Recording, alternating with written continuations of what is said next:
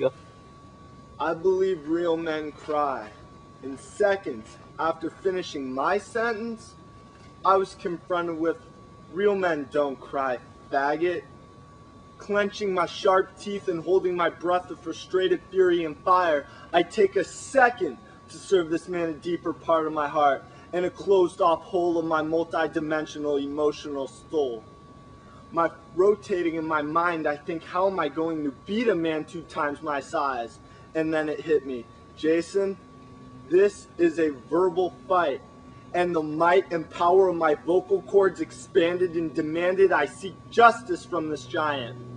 My first line of defense to his statement was, you better take that back, you self-centered, ignorant, brainless, one emotional tone Sasquatch, because sticks and stones can break my bones, but my words will make you hurt.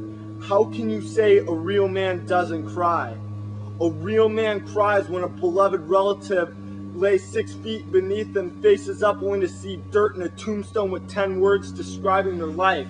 A real man cries when he comes out of a comfortable closet, sticks a tag to his shirt and takes on the world with, I am a faggot. A real man cries when he is in racial pain and the devil's devilish attack turn on his race and shame.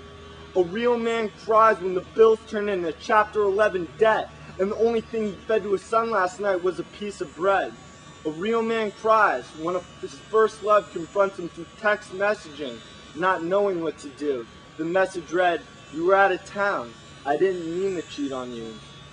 A real man cries when stress is a mess and his vision of precision lay scattered in a delusion of confusion. You see, a real man cries when his worst bursts into dust, lays like old rust, and confronts his wife with what he did last night wasn't just. A real man cries when he has done a notable deed. And a real man cries when a helping friend lends intents to a friend in need.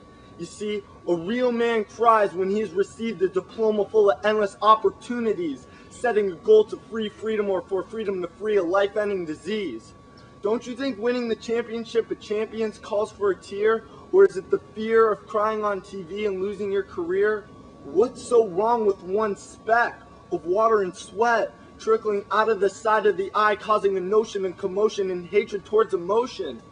Does this world really need an army to stand for criers, fight corrupt liars, and put out raging fires? You see, if I was on that army, I'd fight with tears, both far and near, over Atlantic, under Atlantis, across China, into Japan, demand change till change rearrange, and non-criers go insane and say, teach me how to cry your way. So the next time you say a real man doesn't cry, shame on you, because I still cry too.